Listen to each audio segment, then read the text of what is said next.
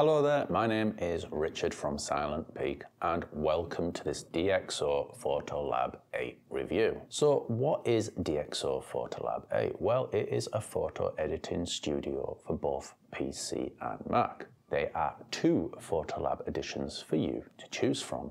The Essentials edition costs $139 whereas the Elite edition costs $229. Now, there are many differences between the two editions, but the critical difference is that the Elite edition features DxO's DeepPrime noise reduction technology, the best photo denoiser that I have tested to date. Now, you could buy DxO's DeepPrime technology on its own in form of DxO's Pure Raw package. However, Pure Raw costs $119 versus the $90 premium between the Essential and Elite editions.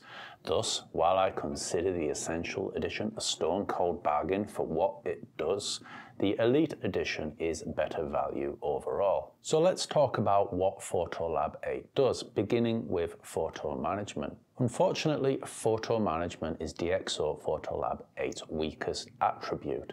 So what we can do is we can rate our photos, we can assign them various different manually generated keywords, we can put them into different projects, and we can even geotag them. However, to geotag them, we would need a third-party application such as Google Maps to generate the coordinates, and then we would have to copy and paste those coordinates directly into Photolab 8. Unfortunately, this is a bit of a clunky process because we have to split the coordinates into latitude and longitude, thus making it a little bit of a tricky process. DxO Photolab 8 does have a rather nice search feature, which leverages your photo's manually assigned keywords and metadata. So, for example, we could use the search option to a certain date, or indeed with a certain camera or lens. You can even combine this criteria for even more specific results. But in terms of photo management, that is all DxO Photolab 8 is offering. There is no face recognition technology that enables you to browse your photo collection by those who appear in your images, nor can you leverage object recognition technology and search your images for features within them, for example architecture or lighthouse or birds, as you can with some other applications. Thus, if you value photo management as much as photo editing, you might consider an alternative such as On1 Photo Raw, AC/DC Ultimate, or of course Adobe's Lightroom. So with photo management out of the way, let's talk about photo editing. When it comes to photo editing, DxO Photolab 8 does not disappoint. If you're new to photo editing, DxO Photolab 8 comes stocked with many different presets, giving you sort of a one-click route towards a well-processed image. And when you do finally come around to doing your own edits, you will find DxO Photolab 8 to be stocked with all of the usual adjustments, plus many more. But critically, its interface is very well presented, very customizable, and extremely responsive.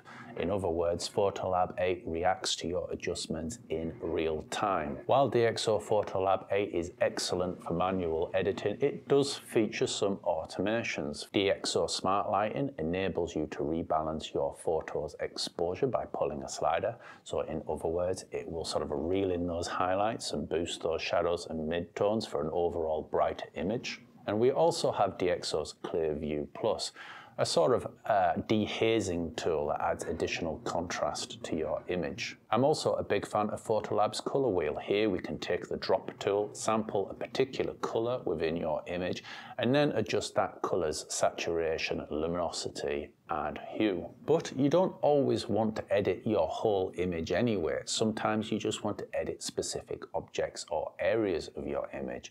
And to that end, Photolab 8 is extremely well equipped. Photolab's most unique feature is probably its control points. So these control points look much like dots, and we can place these dots over certain areas of the image you wish to affect.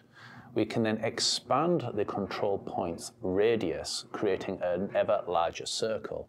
And what will happen is that every subsequent adjustment we make will only apply to that tone within the specified circle. Now, I suspect control points sound a little bit more complicated than they are, and I agree they do take some getting used to.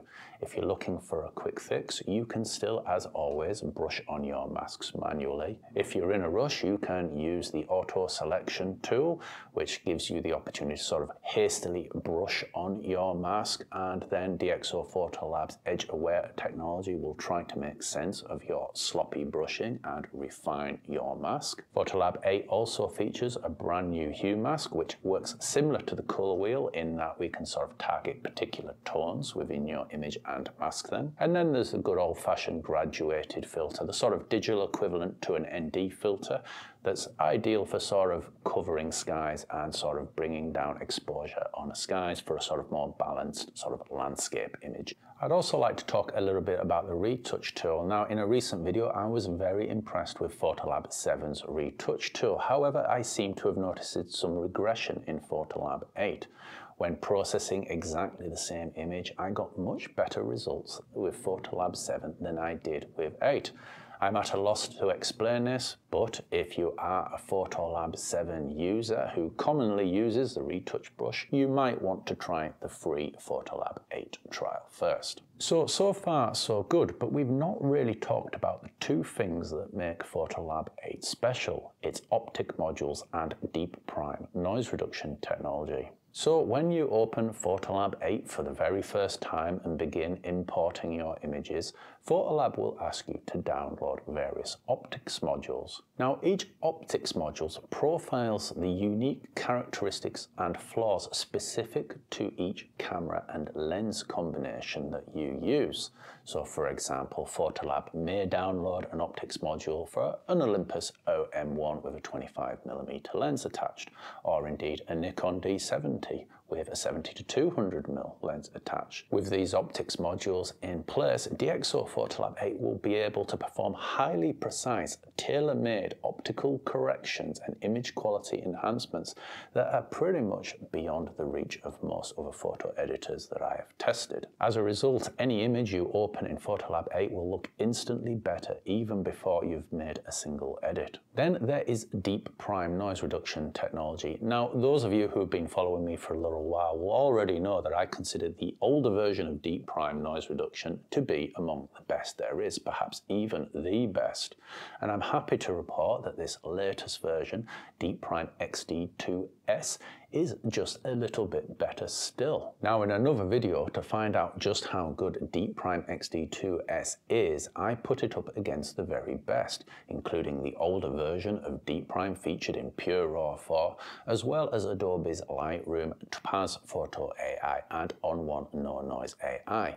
And quite frankly, XD2S beat them all. Now, XD2S isn't perfect. Like all other editions of DeepPrime, it doesn't work on JPEGs, only RAW files, and at least for the moment, XD2S does not work with Fuji's X-Trans files. Thus, if you are trying to denoise your Fuji files within Photolab 8, it will fall back to an older edition of DeepPrime. Now, one of the downsides of DeepPrime noise reduction in Photolab is that you couldn't execute it in real time. In other words, we couldn't apply the noise reduction and then continue our edit. Instead, the noise reduction would be applied at the end of the edit when we exported our image. To sort of help with this, Photolab 7 featured a sort of tiny window in which we could sort of preview the effect of the DeepPrime. Now, Photolab 8 has a brand new feature, the Loupe Tool. The Loupe Tool is kind of like a digital magnifying glass, and we can drag this magnifying glass to the part of the image that interests us most. Here, through this magnifying glass, we can see up close the effect of our edits and also the effect of the DeepPrime noise reduction. So while the Loupe Tool is a fantastic new addition in its own right, it is also improving the entire DeepPrime functionality of Photolab 8 and is probably one of the worthiest reasons to upgrade from Photolab 7 to 8. So let's say you've got this far into this Photolab 8 review and have decided that perhaps Photolab isn't for you. Well, what else would you buy? Well, if you are looking for the easiest, fastest, laziest route to an exceptionally well-processed image, you might start with Luminar Neo.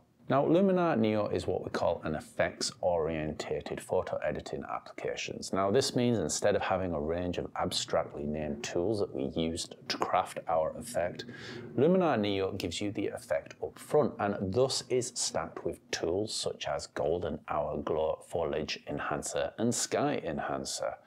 We also have super power tricks, if you like, in the form of a portrait bucket AI, a background blurring tool, and also a very neat and fun sky replacement tool. However, Luminar Neo's photo management is as undernourished as Photolab 8. Luminar's noiseless AI noise reduction technology is many leagues behind DeepPrime, and overall the entire interface feels a little bit slower, a little less precise, and is certainly less customizable. Then there's Adobe's Lightroom. Now, Lightroom isn't quite as capable as DxO Photolab 8 when it comes to editing photos. However, its photo management is a night and day improvement. For example, we have face recognition technology, which enables you to browse your photos by those who appear in them. We also have object recognition powered searching, which is to say if you type in bumblebee, it will go through your entire photo collection and pull out every photo featuring a bee. Furthermore, Lightroom leverages the cloud like no other photo editing application. Because it uploads your images into the cloud, your photo collection is in effect untethered from your PC and available to all the usual devices such as smartphones, tablets, and of course other computers. Not only does this make accessing and editing your photos much easier, it also enables you to distribute your photos to family, friends, and clients with ease. However, this huge benefit comes with a significant downside in that Adobe Lightroom is subscription only. Specifically, Lightroom with 1 terabyte of cloud storage will cost you $9.99 a month, a fee that you will never ever stop paying. In contrast, DxO Photolab 8 is available for a one-off payment of $139 or $229 depending on the edition. This makes DxO Photolab 8 a considerably cheaper alternative, particularly if you're unlikely to upgrade your photo editing software for quite some time. So to conclude, is DxO Photolab 8 worth it? Well, yes, it is. Now, as we've mentioned earlier in this review, DxO Photolab 8 isn't the finest choice when it comes to photo management. Thus, if photo management is of value to you, you may want to consider some of the alternatives I mentioned earlier, or at least augment DxO Photolab 8 with a dedicated photo management tool such as AC/DC Home or Milio Photos. But when it comes to photo editing, DxO Photolab 8 is quite special indeed. Its interface is fast, responsive and precise, and it is packed with all of the usual tools plus many more besides. We also have DxO's rather wonderful optics modules that all but guarantee fantastic image quality. And then there's DeepPrime noise reduction technology, the very best photo denoiser I have tested to date. Overall, Photolab 8 is a great choice if you prioritize image quality above all else. Now at this point, I would like to own up and say indeed I am a DxO affiliate. However, I am also an affiliate for Adobe, OnOne, Skylum Software, AC/DC and more. Thus, I am sort of impartial through saturation. But if you'd rather not take my word for it and would like to try Photolab 8 for yourself, you can, and there is a link to your free DxO Photolab 8 trial in the description below. If you'd like to know more about Photolab 8, do drop by my written review over at silentpeak.com. I hope you found this review useful or at the very least interesting. My name's Richard from Silent Peak and I wish you a very good day. Bye-bye.